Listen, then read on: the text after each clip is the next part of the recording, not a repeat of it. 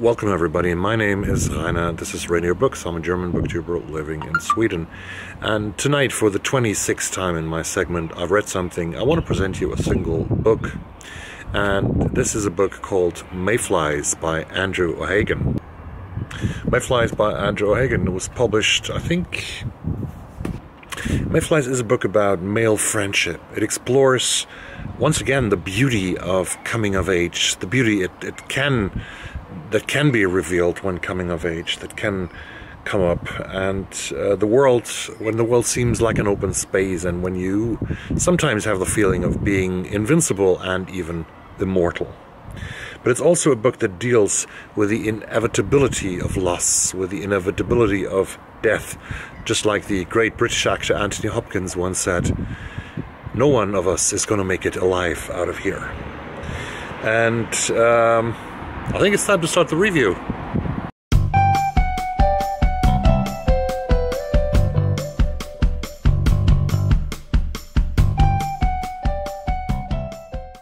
I have to admit that Andrew O'Hagan is a new name to me. I didn't know the author before. And actually, when I read now about him and I googled a little bit about him, did some research about him, I understood that I should have known him before. He's a very established author. He is probably one of the most important contemporary authors in Scotland's literature and in the literature of the United Kingdom.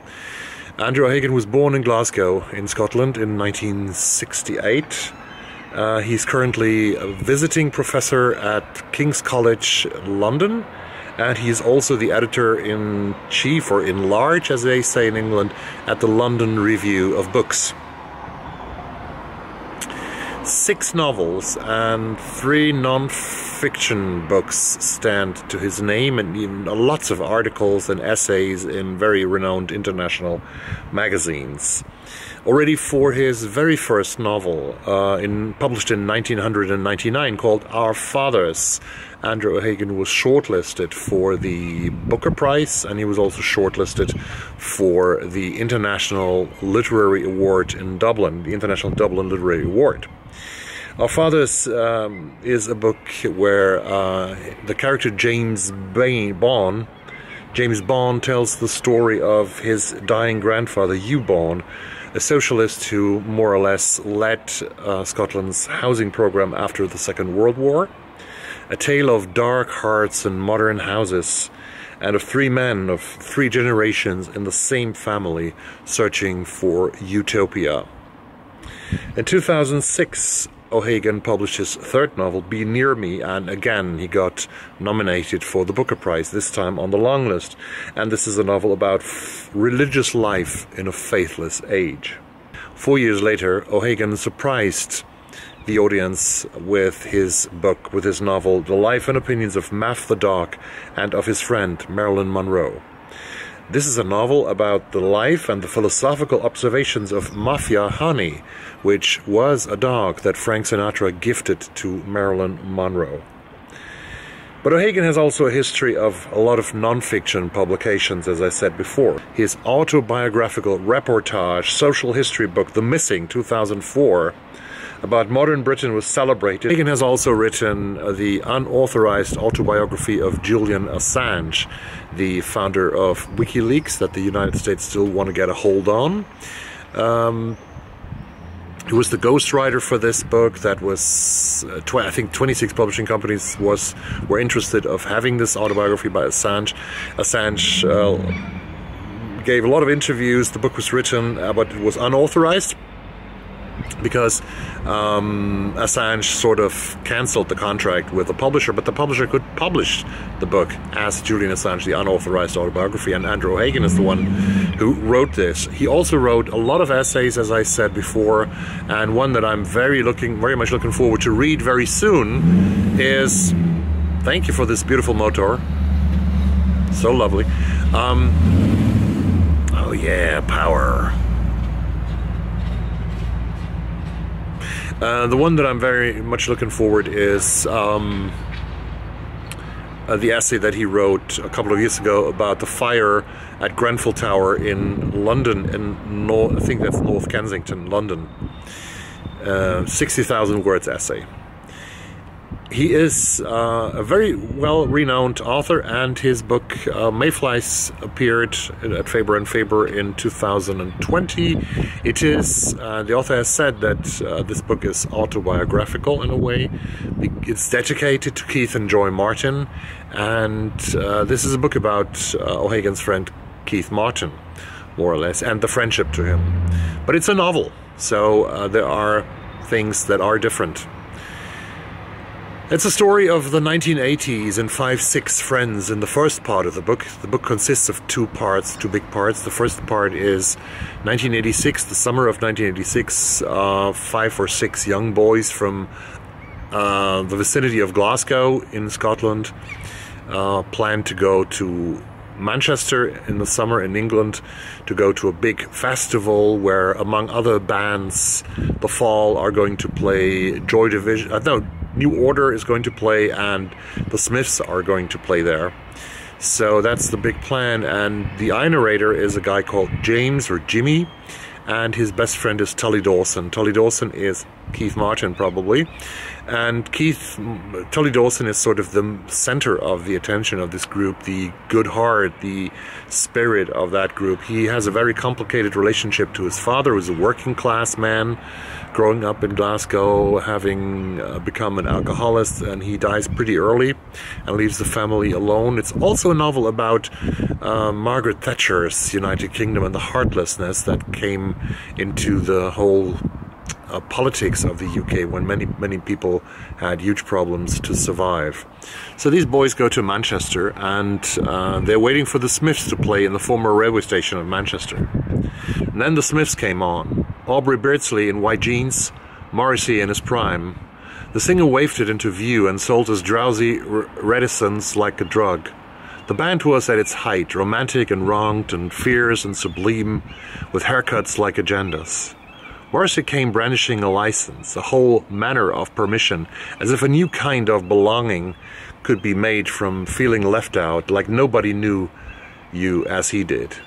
Time takes nothing away from it. Those thousands of heartened teenagers taking the roof off and giving out a gawky frontman from Stratford. Tully found me and pushed me down to the stage. Over the speakers the sound was scratchy, but every word and every guitar lick felt like a statement only they could make, and only we could hear, those songs rolling from the stage to irrigate our lives. That's what it's all about, Tully shouted, and he kissed my cheek as we sang. So beautiful, but all beauty must fade. And a couple of pages later, a couple of 30-40 pages later, the second part of the book starts. And this is like 30 years later in 2016. And Jimmy is no longer living in Scotland. He has moved to London. He's working as a writer in London. Tully is still in Scotland. He's a teacher of English. He's still playing in a band, and he's still dreaming about the revolution. But Tully sends a text message to Jimmy, and he writes, "Can we talk?" Jimmy's on some kind of reception or something, so he says, "I'm going to call you in a couple of minutes."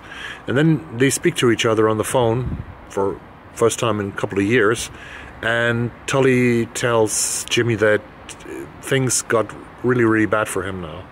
He is going to die. He has got to know that he has terminal cancer and that he has only a couple of months to live. And he wants to meet Tully. He wants to help. He wants to have Tully around him to help him to die in Switzerland, where it is allowed to die by assistance. It's the only country in Europe where terminal ill people can get help when they want to die, when they want to finish their lives. And Tully wants Jimmy's help. Tully's girlfriend, Anna, is hardly against this. And the story carries on, and now it's suddenly about the inevitability of loss, the problems of life and death that people are confronted with in their early 50s when Tully suddenly is terminal ill, and what friendship is like, and I see that the battery now is going to vanish. So the second part of the book is the sad part of the book. The first part is the very joyous part, and the second part is the sad part, but it's a bittersweet part because it sort of reflects about friendship, about love, even because Tully is getting married with Anna, his girlfriend, and she already knows on the wedding day that she's going to be a widow very soon.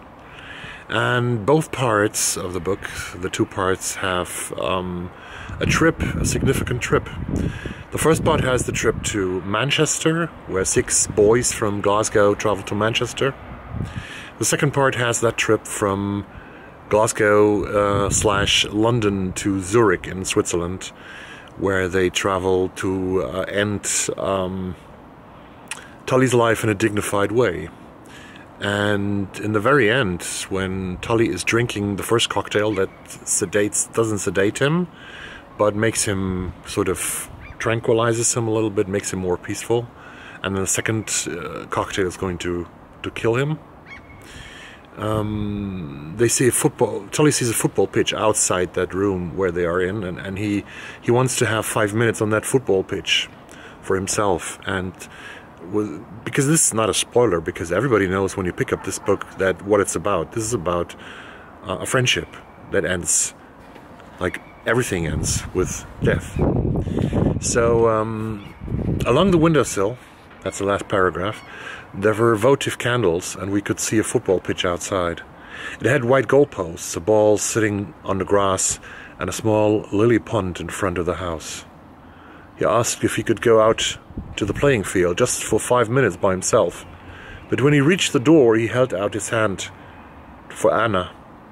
From the window, we watched them walking the touchline, and the sun was hazy and the pond was perfectly still. He stood for a moment, looking back. Then he hugged his wife and blew us a kiss, before running onto the field with his arms outstretched. He stormed towards the goal and booted the ball, and when he turned around, the champion's smile was on his face again. Mayflies by Andrew O'Hagan, a beautiful book about a friendship that I would very much advise you to read. I want to read more of Andrew O'Hagan after I read Mayflies, because he seems to be a chronicler. How do you say that? He seems to be chronicling the times of Scotland and the history of Scotland during the period that he lives.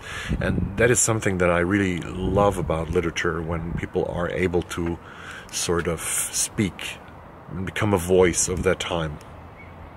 Mayflies by Andrew O'Hagan. It's not for you if you have problems in reading about this, because this is really a tough read. It's a very good read, but it's a tough read. So that was everything for today. It's Not Dark Yet. That's the book I'm reading now by Peter Robinson, which is quite a quote right now, right? So I wish you a beautiful evening, and hope to see you again soon, probably on Sunday with another video with another weekly wrap-up. And there's more things to come on this channel, I can promise you. Bye-bye.